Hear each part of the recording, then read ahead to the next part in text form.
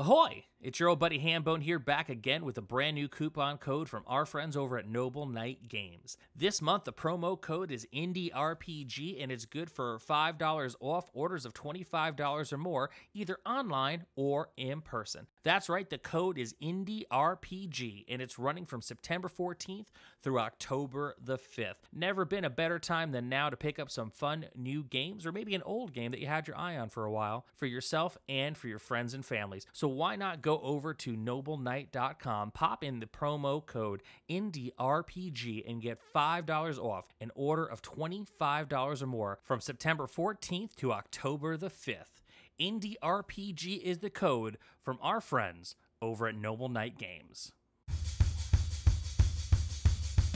This is the Vintage RPG Podcast, your source for the best in classic and contemporary RPGs. With your hosts, Hambone and Stu. Welcome to the Vintage RPG Podcast, coming at you again from the clubhouse, hidden somewhere in the swamps of New Jersey. I'm John Hambone McGuire, and with me, as always, is the editor-in-chief of Unwinnable.com. The last time he put out a trap, the only mouse he caught was not the Gray Mouser, Stu Horvath. I think the last trap I was involved in was a box of RPG books, and it was for me. You know, back in the day, they'd say if you ever wanted to catch a hambone, you just put up a box with a stick and a string and throw in a taco, a can of Pabst Blue Ribbon, and a copy of Heavy Metal Magazine, and that's all it would have taken. However, nowadays, if you would change that up and put in a beautiful Stewart's Key Lime soda, a copy of Heavy Metal, and a deep-fried hot dog, you might have yourself a hambone. Stu, how you doing today? Pretty good. How are you? I am pretty fantastic, man. I'm actually very excited to talk about Lankhmar. It's something that I've always heard about and never actually gotten to experience myself. So why don't you tell our listeners a little more about Lankhmar? All right. So Lankhmar is a city created by Fritz Leiber and his friend Harry Otto Fischer back in the 30s. And it's a sword and sorcery setting. The two most famous characters are Fafhrd and the Gray Mouser. Fafhrd is a big barbarian with a big beard and long hair, and Mouser is a little guy. He's a little bit more of a city slicker. He was a mage's apprentice, and they are both, through fate and inclination, they have taken to lives of thievery in the big old sinful city. Fafhrd is sort of a self-insert for Fritz Leiber, who wrote the bulk of the stories, and Gray Mouser is a self-insert of Fischer, who only wrote a couple stories. And Fritz, even though he wrote the vast majority of the stories, it is largely credited when people think of Fafhrd and the Gray Mouser as their creator. He was always a gentleman about it and gave Harry the lion's share of the credit for creating the world that the stories were set in. Oh, that's really nice. Right? That's like the thing you never hear about. That's like, you know, everyone's like, well, Jack Kirby never got any credit for anything. And yet, like, here you are. Fritz Leiber's like, you know, man, he did a lot of work too. Don't forget my buddy. Yeah, totally. Aw, that makes me happy in my heart. So the first story was called Two Sought Adventure, and it appeared in 1939. And then Leiber proceeded to write a whole ream of stories over the next several decades. They are probably my favorite fantasy stories. It's close with Elric, but there's something a little bit more fun about the Fafhrd and the Gray Mouser stories. They are part of an Appendix N, and I think that they're very much an important part of Dungeons & Dragons. You can't read Fafhrd and Gray Mouser stories without just kind of understanding the idea of a fantasy city comes right from there. And the idea of the Thieves Guild, the idea of an organization of thieves working in a city, that is pure Fritz Leiber. That comes directly out of the Lankhmar books. There's no historical precedent for that, really. I love it. I absolutely love it. Yeah. And it's a low magic setting, but it's weird. Like, magic is funky. There's a little bit of, like, the cosmic stuff. Leiber was friends with Lovecraft to a degree. Really? Yeah. So, like, you know, Leiber really started getting writing at the end of Lovecraft's life, but they did correspond. He wrote a couple Cthulhu Mythos stories in his time. He's quite a bit more liberal. He's probably, out of all of the pulp guys that I like, he's the most liberal. He was a son of an actor, so he was Hollywood born and bred. Handsome fella. And yeah, so every once in a while, like, the magic has a very otherworldly feel to it. One of the most famous stories is Bazaar of the Bizarre, which should immediately be recognizable to anybody who looked at a Dragon magazine in the 1980s because it was a column ongoing for magic items. And that story involves sort of interdimensional junk peddlers who kind of go to a world and sell garbage, basically, that has illusions on it. So you think that you're getting these really great things. And that's sort of like the way they invade the world is through, capitalism. Oh, that's cool. So it's like going to like the world's like best, worst swap meet. It's like, here, look at this wonderful tchotchke that you think is a really high-end magical items, but it's really crap. Yeah, exactly. Love it. And Mouser gets caught up in that. They have girls in cages, like big, I guess, canary cages. And to him, they look like, pretty dancing girls. And he's just like, oh, yes, this is fun. They both have these sorceress step parents, sort of. Shilba of the Eyeless Face and Nagolbel of the Seven Eyes, who kind of look out for them. And they recognize the threat of this invasion. They give Fafhrd this gauze that he can put over his eyes so he can see through the illusions.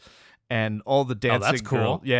All the dancing girls are actually giant spiders in the cages. So like Gray Mouser's up like trying to climb into the cage and Fafhrd's trying to pull him out because there's a giant spider in there that's going to eat him. Well, talk about looking for love in all the wrong places.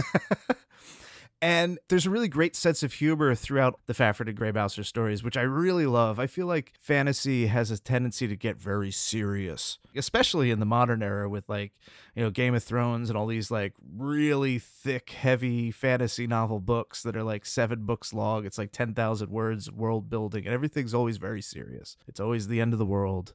People are dying. Hambone, people are dying. We can't have fun. I know. And in those books, you're kind of just like, man, get to the action already, because I want to know what's going on, but I also want to know what's happening. Yeah, and Elric is like that. Elric is super serious, almost to the point of being farcical. But I love the fact that Lankhmar has humor in it, and that balances the tragedy that goes on in the books. My favorite story is one that was written in 1970. It's called Ilmet and Lankhmar. And chronologically, it's one of the early stories. It's actually the story of how Fafhrd and Gray Mouser met. Aw, buddy origin story. Yeah, so it involves the Thieves Guild in Lankhmar, and they run afoul of it, and their lady friends get eaten by rats. Oh, no. Yeah, the Thieves Guild has a pet necromancer. So when they cross the guild, the necromancer sends rats out to have their vengeance. And then they basically go, how do I say it without... They go apeshit, and they raid the Thieves Guild and kill a whole bunch of people. Even though it was a later story, I read it sort of chronologically. So it really set the stakes because they're these two lighthearted goofballs. But when things go bad, they are men of action. And then, it all spirals from there because like they're just so horrified and despondent over the loss of their loves that they leave Lankhmar and they journey the world and try and find themselves. And that forms the whole arc, is them just trying to like live their lives. The last few stories are of them sort of retiring on an island. It's great stuff. Because they get old and crotchety. Yeah, that's the kind of adventure stuff that I love, man. Like, I love the idea of the screwball adventurer who just kind of happens into the action, but is heroic enough in their heart that they're always going to step up and do the right thing. Like, to me, that's the more, like, heroic characters that aren't just like, I was born to go and save people and I was born to like, live this life as a hero. It's like, well, I kind of just showed up today looking to maybe have a sandwich and get laid, but if I have to slay these spider people to save everyone for the greater good, then I guess can I get my sandwich to go? Like, that is the kind of adventurer that I love, and I love the idea. And you never really hear about the adventurers who go, all right, I've done this long enough. I've cheated death as long as I possibly can. Maybe I'll just go retire somewhere and do some day drinking and finally eat that sandwich while it's hot. And, we'll just do some chores maybe. Like, I like that. Like, I will come out of retirement if I have to. If I have to get off this bar stool and pick up my sword again, I'm going to do it begrudgingly. And, like, I'm into that idea of, like, grumpy old men, the retired adventuring party. Yeah, so Fafhrd and the Gray Mouser are totally working class heroes.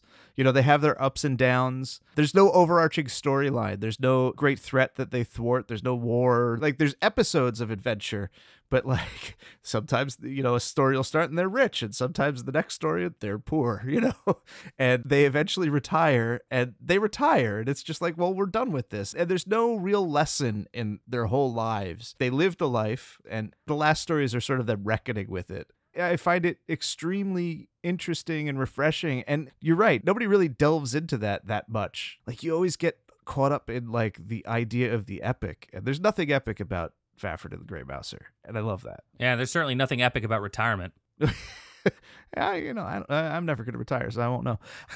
Me neither, probably. When you work for yourself, you work till you die. That's the story of every adventurer. I mean, Fafhrd and the Gray Mouser, they don't actually retire. They come out of retirement, of course, because there's always one last job. Always. Anyway, so that's, in a nutshell, the Fafhrd and the Gray Mouser stories. They're fantastic. You should read them. So let's move on to the explicit connection that they have, besides inspiring role-playing games. They provide a campaign setting for Dungeons & Dragons. Let me guess. It's called Lankhmar. It is Lankhmar, City of Adventure. Yes! I'm so smart. So it came out in 1985 for first edition and was re-released for second edition in 1993. Of the two versions, you should really buy both. To be honest, if you're into this stuff, the first one has better art and also like a handy little booklet, which I'll get to in a second. The second one is a little bit clearer, has a little bit more information, has a lot more layouts, floor plans, stuff like that. I have both, and it's one of the ones where I'm just like, I'm happy that I have both, instead of like, ugh, God, I have both. You know, where am I going to find? I got all this shelf space, you know? So first things first, it is not straight D&D. You can't just, roll up regular characters and bring them into Lankhmar. It is a modified system of Dungeons & Dragons because the magic is so different. Really? Yeah, and they modified the magic system to kind of account for that. There are no priests. It's either thief, fighter, and wizard. But wizard is really reserved for NPCs. It isn't something that you should really play in Lankhmar because it's a very gritty, very street-level kind of adventuring feel that you're going for with Lankhmar, and magic would seriously unbalance it because like magic solves problems and creates problems on a scale in Lankhmar that your characters aren't really equipped to handle, so it should always be an outside factor, and they do a pretty good job of it. I usually complain about how inflexible the D&D system is in adapting it to other settings, and like it doesn't work at all for the Conan D&D modules because they do a similar thing with that to kind of make it more like in the spirit of the Robert Howard stories, but that doesn't work because your characters are too powerful, whereas it does work in Lankhmar, and that's sort of an interesting contrast. But the real thing that is so beautiful about City of Adventure is the fact that it is a city book. It is probably, for the time, it's like one of the top 3 city source books for a fantasy role-playing game. And honestly, like, not a whole lot of stuff has happened since then. You got Night City for Cyberpunk, but like this really nails cities for use with Dungeons & Dragons, certainly. And it's frustrating because they nail it so well, and then TSR kind of forgets it. And the thing that's really, really cool about this is like you get this beautiful map, right? And it shows all of Lankhmar, and it's a really nice TSR style map. And the street names are all laid out, but there's all these weird gray squares. And those gray squares are always in the middle of city blocks. These are the side streets and alleys. And inside the source book are all of these square geomorphs that you can lay in to the map whenever your characters go off the beaten path. So A, your Lankhmar is always going to be different than everybody else's Lankhmar. And B, your Lankhmar can always be different. They could go down the same set of like back streets every time. It could be a different geomorph, you know? Wow, okay, so that's awesome. Yeah, because this place is a crazy tangle of streets and alleys and rookeries and sewers and all this stuff, plazas and things that are built on top of each other. So like you could repeatedly adventure the same city block over and over and over again and always find something new. And because the city is always changing, you know, there's constantly construction, things are burning down. It feels like a city because of that. And there's a whole bunch of stuff to like make the city come alive with, you know, random encounters and color and stuff. So all of this conspires to make like an excellent city source book for the players to explore. But at the same time, it's really easy to manage as the DM because like you only have a couple dozen options, and geomorphs by their nature are modular. So you're dropping them in. But then on top of that, you have all these building floor plans that you can sort of drop into the geomorph. So it's all this modular detail that you can kind of zoom in and zoom out as you need to on the fly, because it doesn't matter. Like your players aren't going to remember what's going on down on Fish Street, you know, that bar was there, unless that bar becomes super important. If, you're just there that one game, like, who cares? You don't need to put it on the map, but it makes it feel like the city is alive. And, oh yeah, that bar that one time. But like, I don't remember where it is, Yeah, man. I mean, players are barely going to remember more than 4 swords that they have in their inventory, so I doubt they would remember the bar in Fishtown. Yeah. And it's so good. It's ridiculously good. And it gets even better. So Lankhmar had its introduction into Dungeons & Dragons in 1980. It was in the Deities and Demigods book. They had the, Fafhrd and Gray Mouser in there, along with the Cthulhu monsters and the Elric stuff. Interesting thing.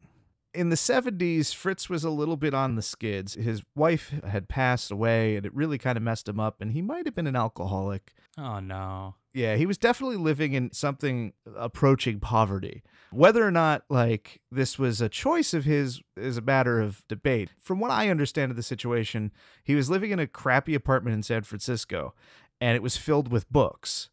And actually, you could read a novel called Our Lady of Darkness, which is basically semi-autobiographical. So like the main character in that is an old drunk. His wife died, and he has an apartment that's kind of crappy, but full of books.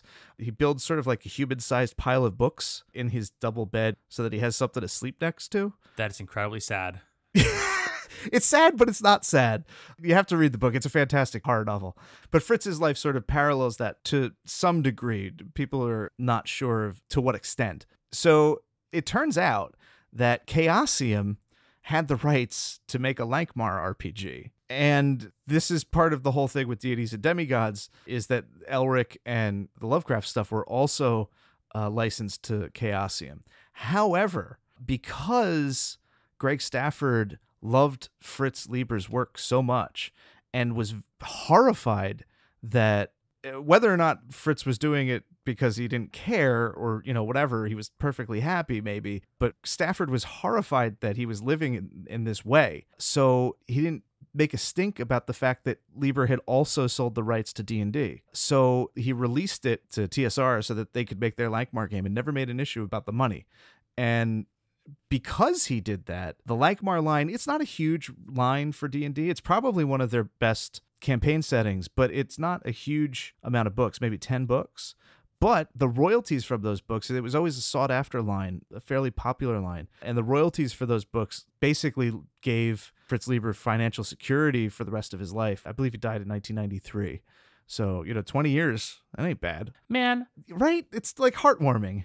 My God, I'm like, my eyes are welling up, and I'm like, that was so like uncharacteristically kind of anybody in the publishing business. Like, can Greg Stafford get any better? Every time I hear stories about Greg Stafford, my eyes well up because he just seems like the nicest, most effortlessly caring person in the role-playing industry. I can't even, as the kids say. Yeah. We've got feelings, folks. We've got feelings over this. So yeah, and that's Lankhmar in a nutshell.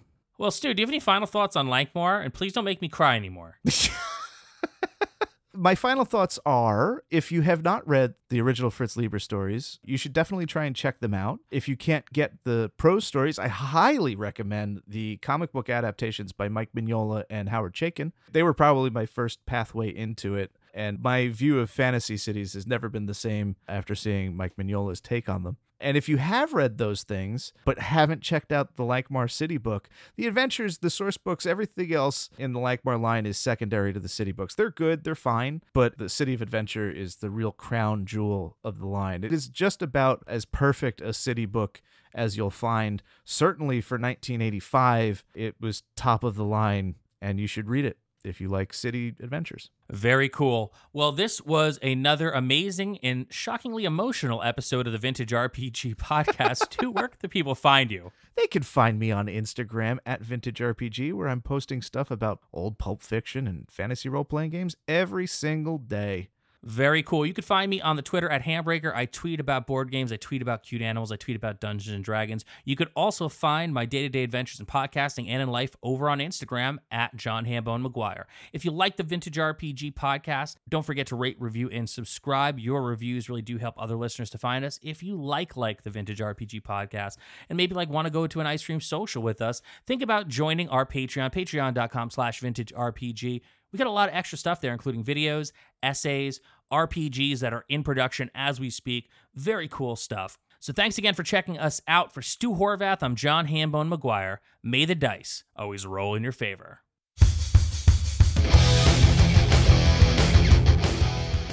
Thanks for listening. Don't forget to like, review, and subscribe to the podcast.